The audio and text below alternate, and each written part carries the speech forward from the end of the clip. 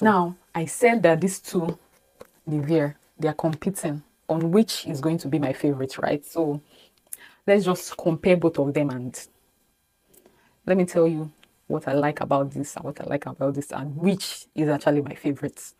So both Nivea products, they both have vitamin C in them. This has Q10, this has turmeric. And in all honesty, I prefer turmeric. I like turmeric. Turmeric helps with brightening of your skin. Turmeric has so many benefits. It's in my video, but it's in that Nivea video I made. And I don't joke with turmeric, you understand? But on my body, not on my face. I don't use anything turmeric on my face because my face is very sensitive. So I don't joke with turmeric. I love turmeric. Now, when it comes to fragrance, both of them has nice fragrances, but I think I will choose the fragrance of this one. I will choose the fragrance of this one. When it comes to moisture, this is more moisturizing for me. This is more moisturizing compared to this. Then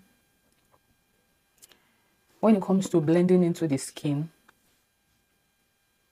this blends better. This disappears. This disappears. Am I making sense? This disappears. That is why this gives more moisture than this. So, and the defeating part, this has SPF. This does not have. There's no indication on this that there's SPF in it. So,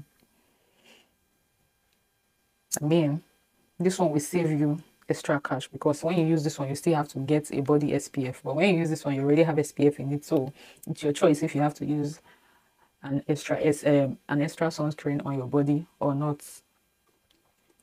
So, which is going to be my favorite? At least from what I've said, you already know the one I'm about to call, right? Oh no, there's no favorite. It's a tie. But the Nivea products I've used, all the Nivea body lotions I've used, I would always reuse them because they are good. Did I mention that due to the fact that I was exploring other body lotions and the rest, I got stretch marks on my laps. Not too bad, not too visible, but if you know me, you know that I don't have stretch marks at all because I'm not careless when it comes to body lotion. But that one particular cream caught me off guard.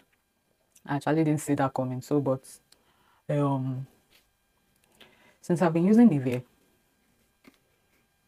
my skin, the stretch marks have been fading off. Like I said, it's going to take time. It's not as if something that would happen within weeks or days.